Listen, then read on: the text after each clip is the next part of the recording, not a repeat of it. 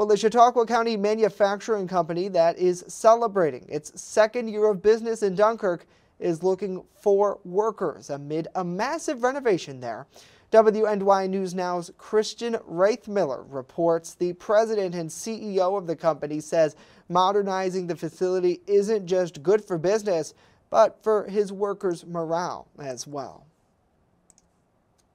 Over the past 2 years, Mike Wells, the president and CEO of Wells Enterprises, says efforts to modernize the former Fieldbrook Foods factory in Dunkirk are continuing even amid a worldwide pandemic. Wells, in an interview with WNY News Now, explained his family's business's push not to only further production of their ice cream products on the East Coast, but also make the factory better for its workers. We've replaced a lot of equipment, everything from the basic, piping throughout the plant to freezer facilities to, new parts areas, employee welfare space. In fact, we got some temporary space outside right now as we rebuild a lot of the space and change the flow of the plant to better make it easier to get from point A to point B. Even amid shortages in materials and labor during the pandemic, Wells says his business is about halfway through construction as it celebrates 2 years of business in Dunkirk. During a visit to the plant on Monday, the president and CEO spoke to many workers who carried over from previous ownership 2 years ago. And they went on and on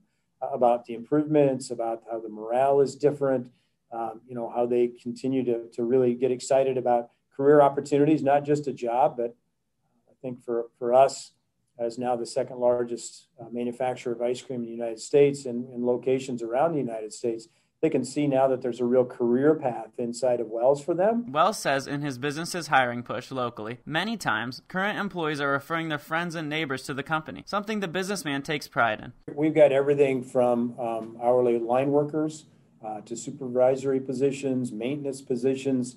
The great thing about having a growing, successful business is you're always looking for good people. He says hiring during the pandemic has been impacted. However, he is hopeful for the future. Our national leaders to state leaders starting to change, some of the things in regards to unemployment and encouraging people to get back into the workforce because there's plenty of opportunities and we think we've got some of the best opportunities right here at Wells for really what I call meaningful employment.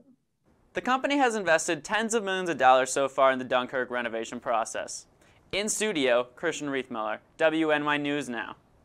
Christian, thank you. As Wells Enterprises continues to expand their footprint locally, the group will be looking to give back to the community.